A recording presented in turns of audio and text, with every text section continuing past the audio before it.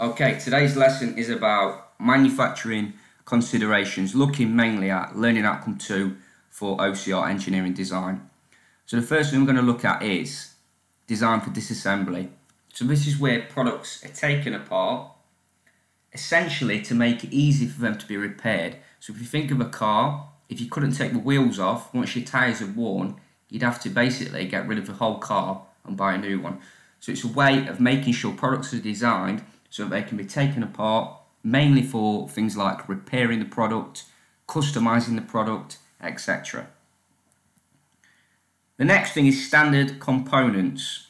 So components such as these, we've got nuts, bolts, screws, resistors, LEDs, are supplied in the same sizes across the world.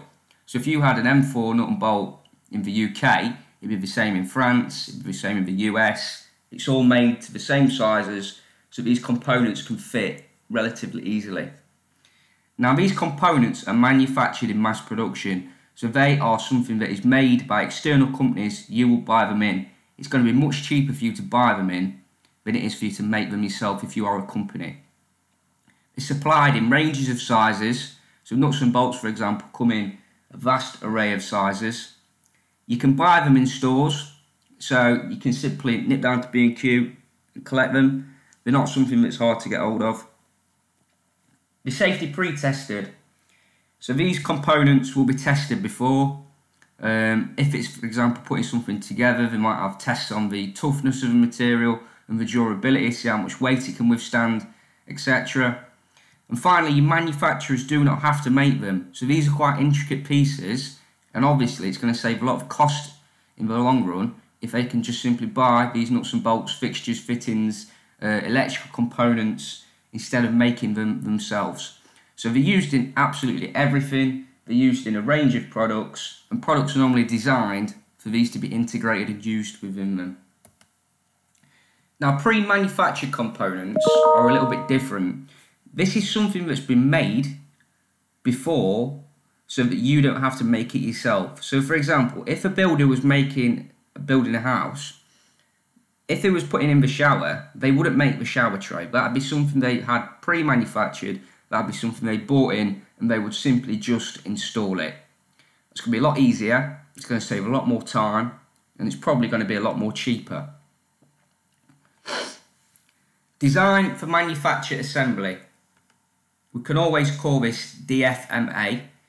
This is a process that is used to optimize manufacturing. So the areas in which we can optimize manufacturing are manufacture, the fabrication of it, the delivery, or the repair. So it's essentially making a product as easy and as simple to make as possible. Could we, for example, reduce the amount of manufacturing methods? Could we make sure that it can be put together much more easily? Is there a quicker and more cost-effective way of delivering it? And can we repair these products easily? So this is some ways we can optimize. So no tight tolerances, making sure that when we make it, we're not making things to the optimum dimension or the actual dimension. We might give a tolerance on that, but obviously makes it a lot easier for us to make the product. Reducing the amount of manufacturing processes makes it a lot easier to make these products and a lot cheaper. Is the design functional? So does the design work as intended? Designs are often best when they're simple, and obviously using standard components in order as a way to assemble it all together. I'm going to give you a quick brief overview of scales of production. I have got another video on this if you would like to watch it. So we've got batch, the pros and cons of this: reduced cost of labour, machines, cost of unit. The cons of that: each batch has to be tested for quality, so that obviously takes time. One-off production: this is where something is made just once, so it's tailor-made, it's customizable, it's unique. The cons of this is that it's expensive, it's time-consuming and specialised. Mass production: this is high production rates, so we're talking thousands plus, maybe into the millions. It maximises the profit and minimises the production cost. It's a high setup cost, however, and if a part of production fails, it can stop production totally. Now, I have done a video on durability and reliability. Essentially, it's looking at your main things are tolerances. So can we make this product to a tolerance of 1 mil, which means we can give it 1 mil on the upper range or 1 mil on the lower range. So if it's 25 mil, we can make it to either 26 or 24. Making sure our products are safe, so they are safety tested. Some good safety advice is essentially sharp edges. You know, if there's any loose wires, make sure they're concealed. No small parts for choking. And also, how can we maintain our product? If we go back to cars, a maintenance method we can use for that is servicing. So we change all the filters, the oils, etc., and make sure that car is running as it should. So what I would like you to do is have a go at some of these exam questions. So we've got 2 exam questions. Give 3 reasons why pre-manufactured components may be used in production, and explain why the scale of manufacture can affect the cost of production. Please use the get busy method. So box your command words, underline keywords, and structure your response. The first one I've helped you with. So we've got 3 reasons why pre-manufactured components may be used in production. So some of my structure was save manufacturing time. So it's obviously going to save a lot of time if we buy these products in. Could it make products easier to assemble? This component will already be made to standards and quality checks. So there's some of the ideas that I've come up with. What I'd like you to do now is pause the video, have a go at these exam questions, and then once you've finished them, click play and we'll go through the mark scheme.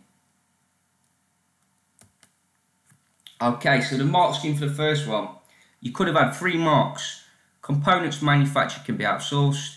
Outsourcing manufacturing saves investment costs for machinery, so it's saving money. Saves assembly time. Improves responsiveness to fluctuations in demand. Improved quality, so you're going to know that that product's going to be quality from a reliable specialist suppliers. Increase the ease of assembly in the final production stage. And regular just-in-time deliveries from suppliers can help to manage stock and inventory levels. So if you made 3 justifiable points, you should get 3 marks. And the second one, which was explain why scale of manufacture can affect the cost of production. So if you're making a large volume, as we said before, your initial cost, if you're going into mass production, is going to be increased.